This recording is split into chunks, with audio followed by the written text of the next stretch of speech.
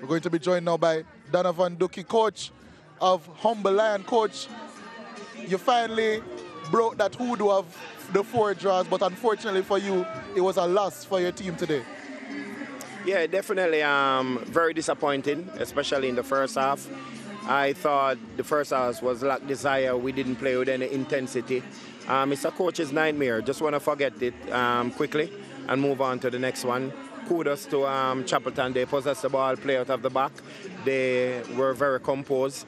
It was even more difficult for us when Clennon got the red card. We made some change, tried to change the system. Still wanted to score. It didn't happen for us.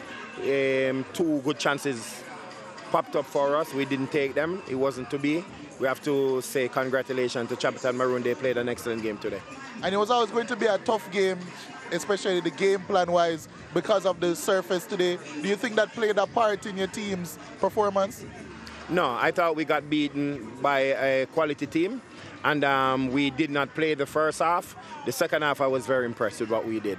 But the first half is non-existent in my mind.